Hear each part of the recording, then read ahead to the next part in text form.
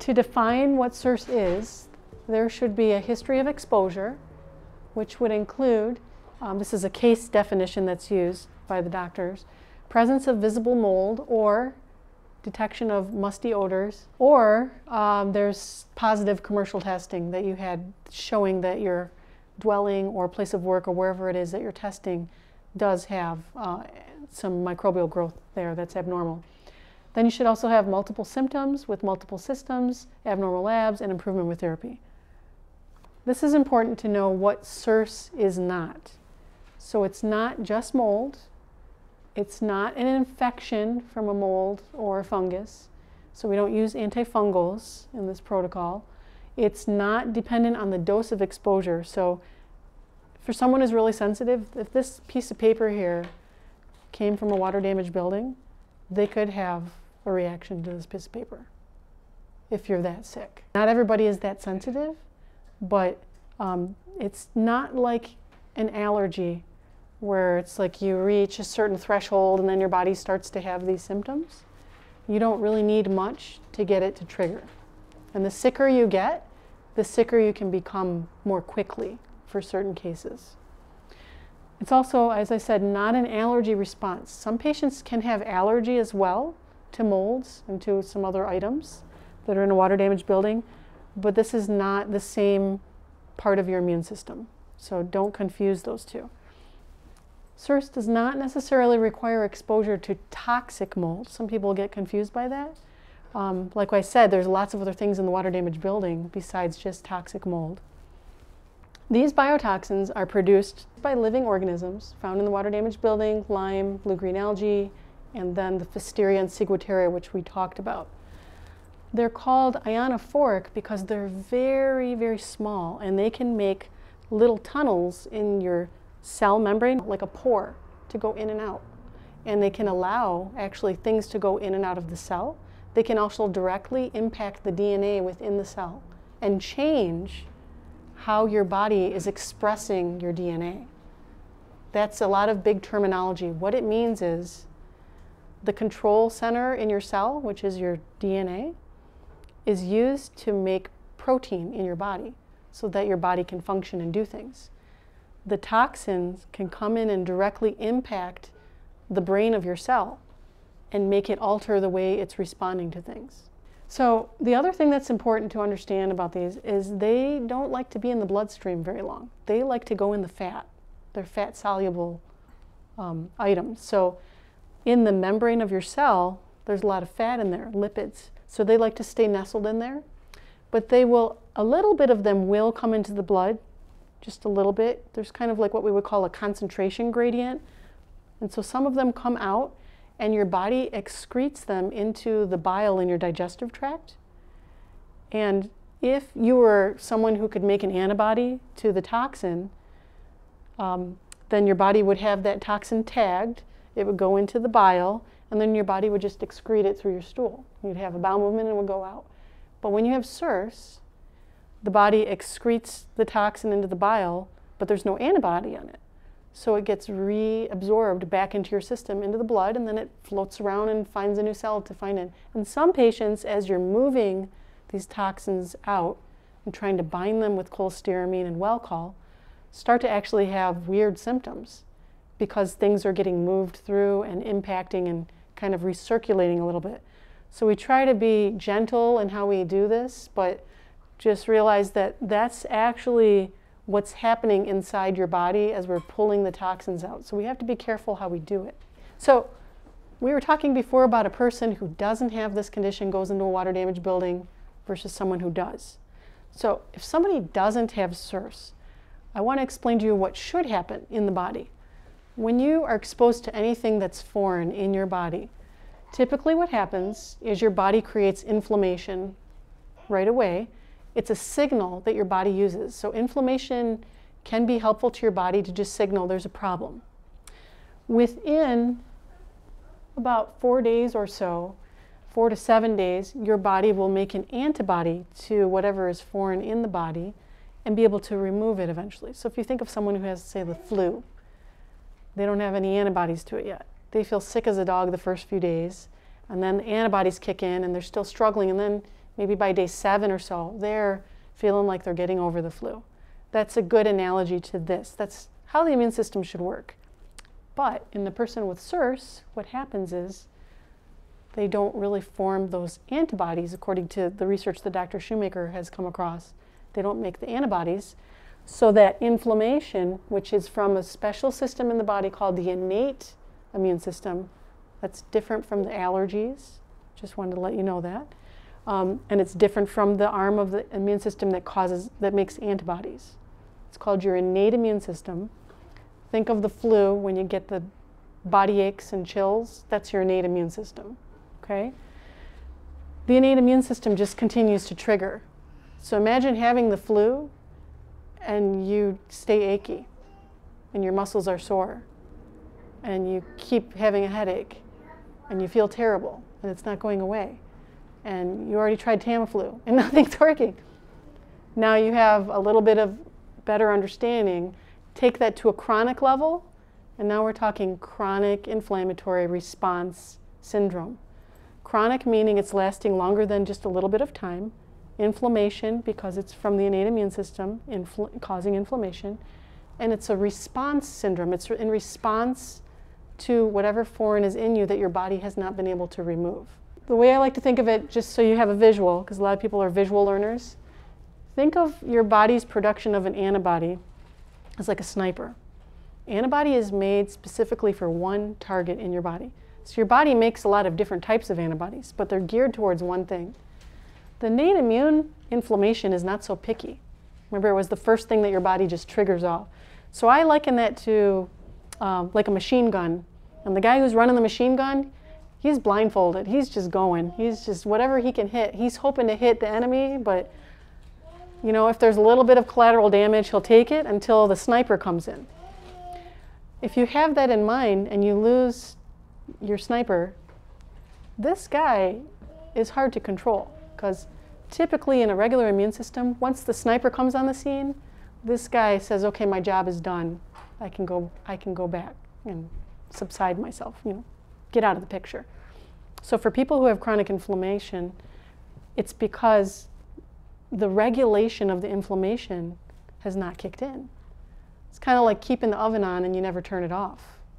And so everything that's inside there hasn't been, you know, the chef didn't come back on and come back and turn it off to take the finished product out. It just keeps cooking and burning, and it's a disaster, and then the fire starts. And that's pretty much what's happening in the CIRS patient, just the chronic influence of this inflammation. And so the biotoxins will bind to an antigen-presenting cell. It's a special name for a cell in the body that the body uses in the immune system. And that cell releases all kinds of this inflammation for the innate immune system. So you see those different terms there. Some of the labs that we're getting are on that page there. And we can measure some of these things. There are some things we can't measure, but some that we can. And so we use whatever is available at this point to measure.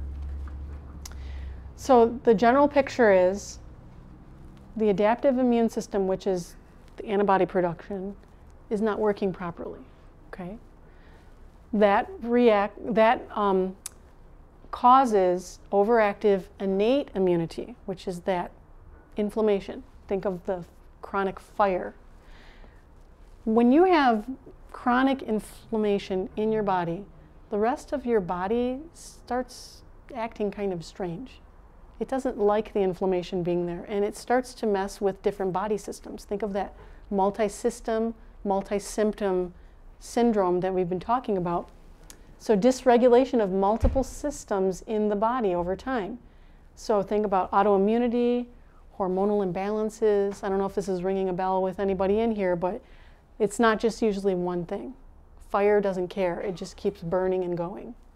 And then this idea is very important. If you have an HLA susceptible individual, it takes a priming event, like maybe an influenza or a Coxsackie virus or some other kind of insult to the body that triggers the immune system, that then gets you to that place where your body will have an overreaction with the innate immune system on exposure.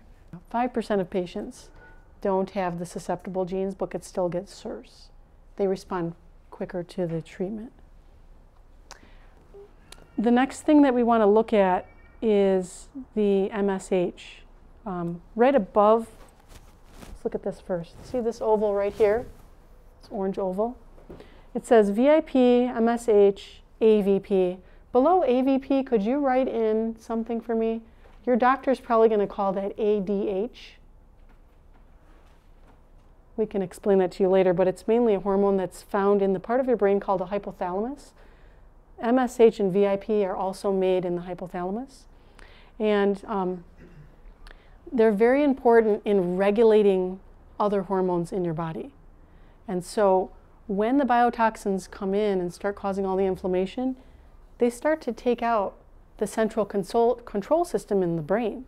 They start to impact these regulating hormones. So they like to get at the regulation of the cell and the DNA, and they like to get at the regulation inside your brain that's regulating all the other hormones. So we are, talking about full dysregulation of the whole body system through not only the cellular level, but then also at a hormonal level. And importantly, the reduced MSH has a very big impact on many things. You see all these orange arrows coming out from that oval? It can cause sleep disturbances, chronic pain, GI problems, so intestinal absorption issues, prolonged illnesses where everybody else is getting better from the sickness and you have it for 2 weeks. And then you think you're out of it and now you've got another one for 2 weeks. And then it just keeps coming back at you and you can't seem to shake things. Another one that it impacts is changes in cortisol and ACTH levels. This is your adrenal function here. And oftentimes what we see in CIRS patients is they can have really wacky ACTH levels and AM cortisol levels that can either be both really, really high or really, really low, or one's really high and one's really low. And it's just showing that it's not regulating properly. And once we get the biotoxin illness better controlled, a lot of these hormonal things can level out a little bit. Also, over on the right here, it says reduced androgens. And so the MSH can actually cause a lowering of some of the sex hormones, including the testosterone. And so we have to be monitoring those things as well. I wanted to make a point, and if you could all write this down, this is very important to remember. You should never take testosterone replacement hormone if you have this condition. Because what will happen is this testosterone, your body will take that and it will convert it to female hormones right away, really quickly, faster than it should. Typically your body might do a little bit of that, but an enzyme called aromatase is overactive in most CIRS patients, and it takes that testosterone and makes it go to the female hormones. So your doctor will think, oh, you felt better for a little bit, but then you got worse. I got to give you some more male testosterone hormone. And now you keep getting ramped up and you're feeling worse, and it's because you're not actually maintaining that male hormone. You're getting female hormones instead.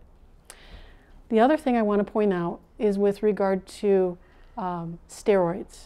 We were talking about ACTH and the adrenals.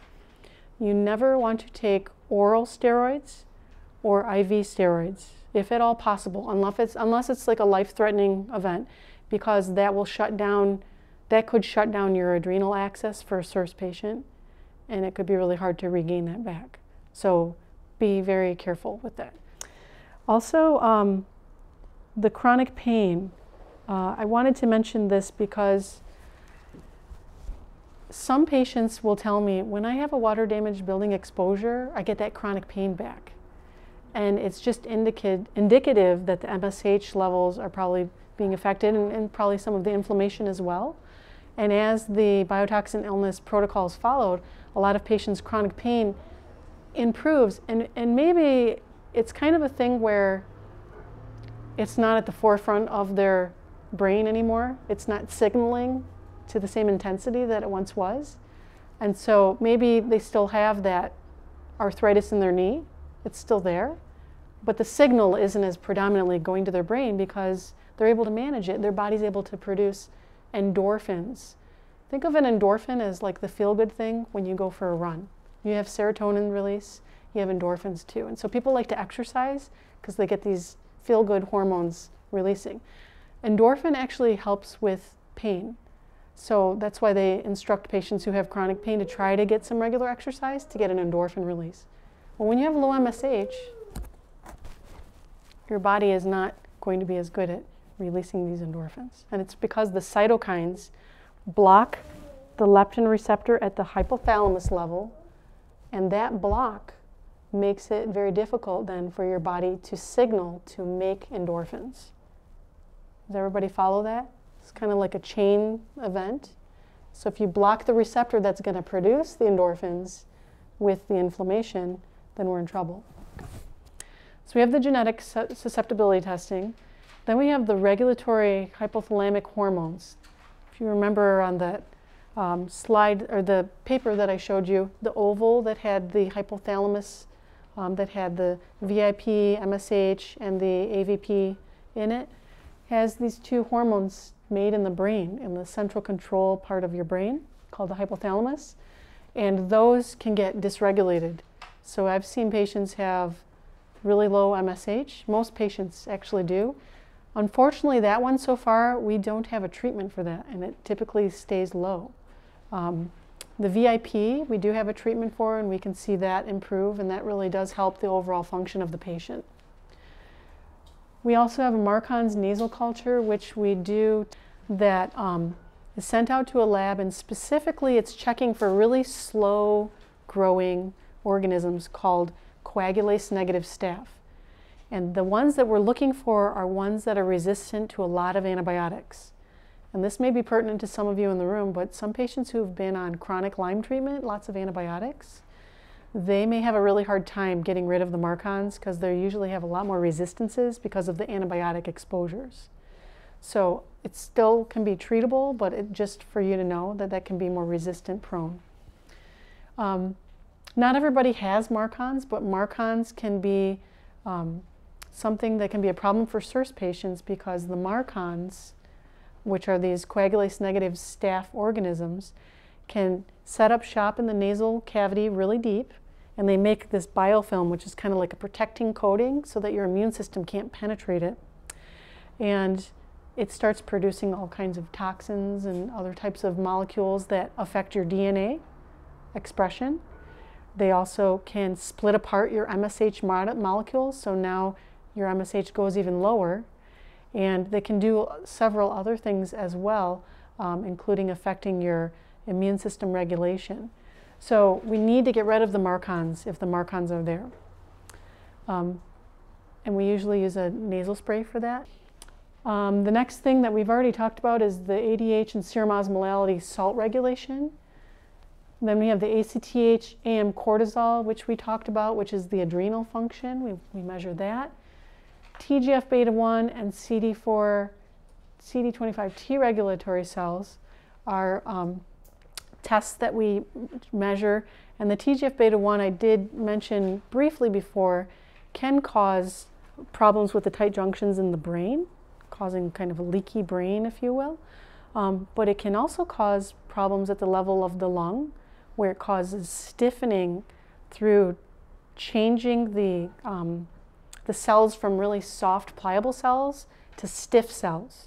So the TGF beta 1 causes transformation of cell types into stiffening, and it can cause shortness of breath, breathing issues, pulmonary hypertension, which means it's so stiff that your heart is having a hard time even getting the blood to go through the lungs to get the oxygen into the blood.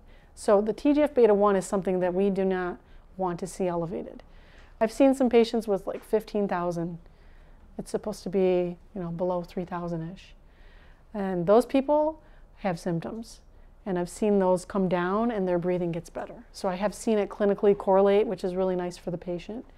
Another one that we have is C4A, and we talked about that being the complement cascade with those little preformed packets that break apart, causing more inflammation.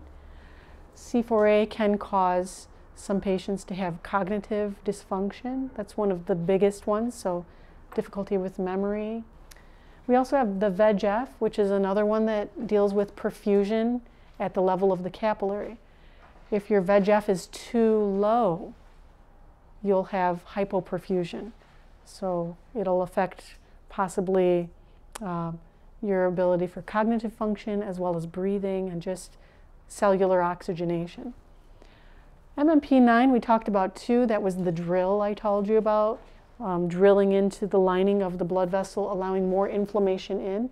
This one is turning out to be a very important marker because it's been shown that Dr. Shoemaker kind of says that it's kind of a marker of overall inflammation. So when someone has really high MMP9, they're really inflamed. Not everybody has high MMP9, but the ones that do, they tend to be a little bit sicker from what I've seen.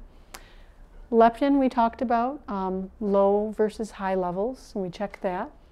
The testosterone, androstenedione, THEAS, estradiol, those are the sex hormones, and we mentioned not taking the testosterone replacement therapy. We talked about the autoimmunity with the anagliadin and anticardiolipin antibodies. And then there's some other labs that we check to rule out other things like thyroid and hemoglobin problems with anemias and things of that nature. So here is the protocol that Dr. Shoemaker came up with through all of his experiences with the biotoxin illnesses we talked about at the beginning. And this is in a very simplistic form, but typically what we do is we start at the bottom and we move our way up, usually without skipping any steps. Some steps are not necessary for all patients. For instance, not everybody has MARCONs, so that step could be skipped.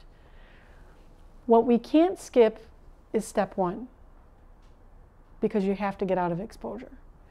If patients are in exposure and we can't take them out of exposure, we do the best next thing and we try to keep removing the toxins with cholestyramine and or Welchol.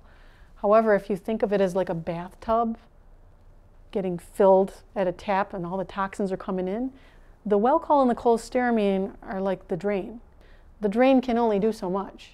And so you might be maintaining, but you're not making any headway. So the best case scenario is removal from exposure, including cross-contaminated items, then starting the cholestyramine and Welchol. And you may do those in concert. You don't have to wait to get out of exposure before you start the binder. You can do those two together. But step 3, eradicating MARCONs, makes no logical sense if you're living in a water-damaged building, because you're just going to keep breathing in possible MARCONs. So we have to get you out of that before we can treat the MARCONs. The next step would be anti-gliadin correction. That would be the gluten issue. We would do a trial of a gluten-free diet for a few months and then recheck labs and go from there. A lot of patients say, you know what, Dr. Berry, I just want to stay gluten-free. I don't even like the idea of eating gluten because of the immune system issues it brings anyway. And then we can skip that step and then we move on. The next one would be correction of androgens, which would be the hormonal re-regulation of the sex hormones. Not everybody has that problem, but if it's there, we need to do it at that stage. Then correction of the ADH osmolality, that's the salt rebalancing with either the nasal spray that I told you about, the DDAVP nasal spray, or the pill that they use in children who have the bedwetting issue. And a lot of patients, by the time they get to this level, do really well on that treatment. The next would be correcting the MMP9. That involves high-dose fish oil and a low amylose diet. It's essentially like a low glycemic index diet, but a little bit different, and it removes any foods that have a decent level of amylose in them. Amylose is a sugar that's in a lot of root vegetables. It's in a lot of other foods like bananas. So that would be something in conjunction with the fish oil. Also, low VEGF is treated with the same thing. So we kind of get 2 for 1 with the high-dose fish oil and the low amylose diet. And just to let you know, some patients also require the high-dose fish oil and the low amylose diet when they start cholestyramine, prior to starting the cholestyramine. In particular, if you have a history of Lyme or suspicion of Lyme, we would do that because Lyme tends to in CIRS patients, when they start the cholestyramine, it tends to cause the MMP9 to fly really high, and they feel sick. And it's not a Herxheimer reaction because we're not killing anything off. It's what we call an intensification reaction from inflammation. And as we go up, then we have the C3A, the C4A, and the TGF-beta1, and each one of them have their own steps. For the sake of time, I think I'm going to just jump to the VIP because that's like one that everybody wants to hear about. The VIP is a compounded nasal spray that Dr. Shoemaker had formulated for some of his patients because he found they had low VIP and he knew he couldn't give them MSH. And he's had a lot of success with patients going on this. I wouldn't say that it's a cure, but it definitely helps to manage the illness. And it makes you be able to dampen things down more quickly with the inflammation. However, it does not work well, and it's not advised to even prescribe if you're still living in a water-damaged building, if you have a failing VCS test, if you have elevated lipase, which is something we would screen for these various things, then you wouldn't be a candidate at that point, or if you have positive MARCONs. This is really important. I think where most people fail this protocol is step one. Step one, which you're going to see on the pyramid, is removal from exposure. And because 50% of buildings, according to NIOSH, have water damage, it can be a challenge.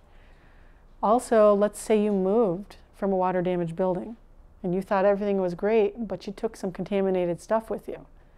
You just brought all the inflammagens and nasty stuff in a water damaged building to your new environment.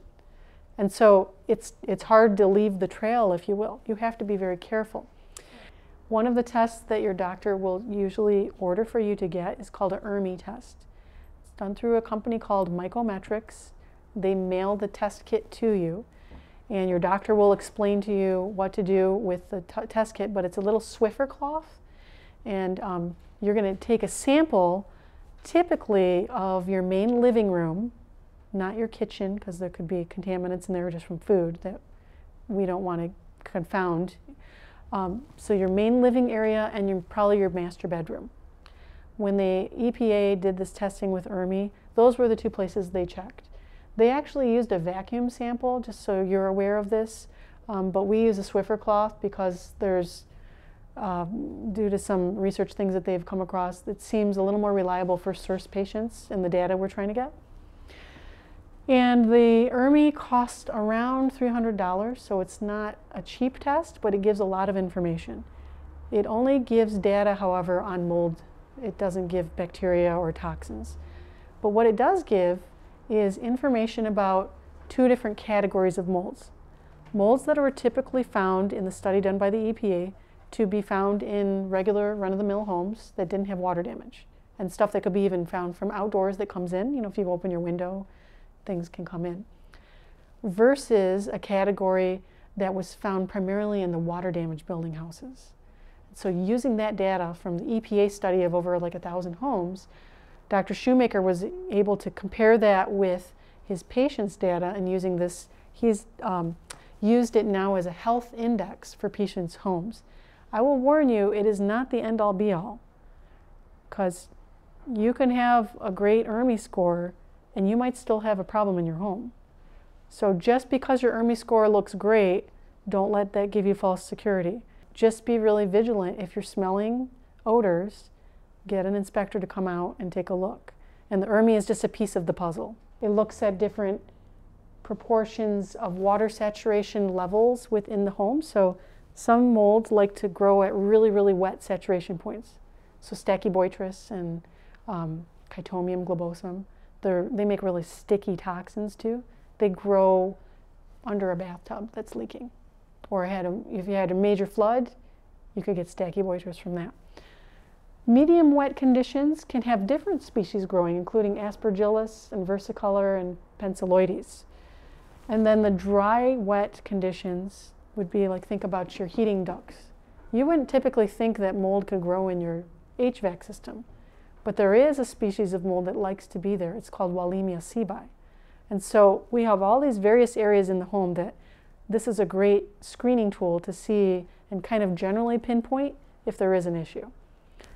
The other thing is some patients will get VCS abnormalities. I don't know if all of you have had a VCS test, but it's a visual contrast sensitivity test. And what we do is we first check how good you can see with a regular vision screening. So if you're 20/20, 20/30, 20/40, people who are 20/40 or better, going down to 20/20 or even like 20/10, can proceed on to the VCS test. But if you're 20/50 or worse, then the VCS test won't be accurate for you. We can test just one eye if you only have one good eye, and that's fine. It's better to have both eyes being able to be tested. But this test, which is called the visual contrast sensitivity test, is then performed, and it's a series of circles that have little wavy lines in them. And the wavy lines get kind of dimmer, and depending on which column you're on, they get tighter, okay? So what it helps us to see is your eye's ability to see a fine edge and to distinguish between white and black. And what Dr. Shoemaker found with all of this research on these patients from various biotoxin illnesses is that a lot of them had abnormal VCS testing, where they couldn't see the wavy line or the distinction between black and white at a certain point compared to people who didn't have the syndrome. And so we use that data to, all the Shoemaker docs who are using this protocol, use that data to help guide and direct treatment as well as help aid in the diagnosis. 8% of patients who have CIRS have a normal VCS test. 92% of patients with CIRS are abnormal. So if you come in and you get a normal test, it doesn't mean you don't have CIRS. But if you have an abnormal test, it's very helpful to point towards CIRS. Also, always bring your reading glasses with you for the testing, or corrective lenses for reading, because otherwise it'll throw off the results. I've had that be an issue too. Most of the patients responded to the cholestyramine, and they had improvements, and I've seen this time and time again where the VCS test over time starts to improve. Even if you have a normal VCS test in the beginning, if you're not 100%, which most people aren't, you know, seeing 9 out of 9 and everything, most people can't, you'll typically see improvement in that E column. It'll start to go up. And a lot of patients, when they start this out, they can't see anything in the E column, even though they passed the VCS test. My experience is I could barely see anything in the E column, and then when I was at the peak of getting really well, I was almost to the very top in the E column. So it really does, over time, show how the toxin is being removed. The toxin is directly impacting your vision area, not for reading a piece of paper, not for reading a road sign, but for this contrast sensitivity, difference between white and black and the curving, fine edge, okay? So I'm glad that they found something that was non-invasive and relatively cheap to do. So when you take the medication, you're either going to take Welchol, which you would take with food, or cholestyramine, which you take about 30 minutes before meals. The cholestyramine is the best one to use because it has more binding sites to it than the Welchol. But not everybody can tolerate the cholestyramine because it causes a lot of intestinal upset for some patients, and it can predispose to getting constipated.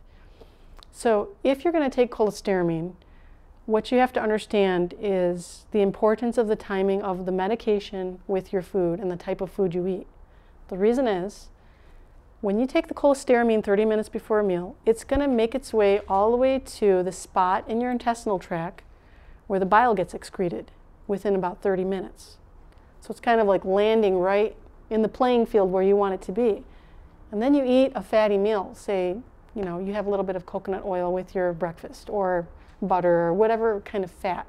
That fat is going to stimulate your body to secrete the bile that's in your liver that has the toxins in it. So when you eat the food, your body sends a hormone to your gallbladder to squeeze out some of that bile that has the toxins in it, and the bile goes right into the cholestyramine. And the bile has the toxins, and the cholestyramine acts on the biotoxin. So the cholestyramine is positive charged and the biotoxin is a negative charge. And so they attract to each other. And the cholestyramine has just the right fit, kind of like a ball. The toxin is the ball, and the cholestyramine is the glove, and it just pulls it into the stool, and you excrete it. So the importance of the distance between the medication and your food is very critical. Also, cholestyramine likes to mop up other things. So when I say mop up, I mean other medications or supplements you're taking. It could try to, mop those things up as well, because it's a binder. So you'll have to talk with your doctor and be in concert about those things. The one of note that's very important is the thyroid hormone replacement. Typically that would need to be given first thing in the morning, and then the cholestyramine or the Welchol needs to be distanced further in the day, and your doctor can talk to you more about that. But that one seems to come up quite a bit as an issue.